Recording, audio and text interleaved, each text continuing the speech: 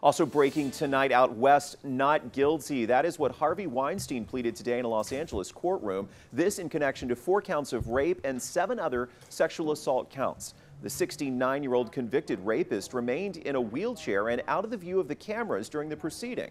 These charges involve 5 women and span from 2004 to 2013. His attorneys entered a motion to get the charges dismissed. The judge denied him bond. The former movie mogul is supposed to be back in court next week. A New York jury found Weinstein guilty of raping an actress in 2013. He's currently appealing that conviction.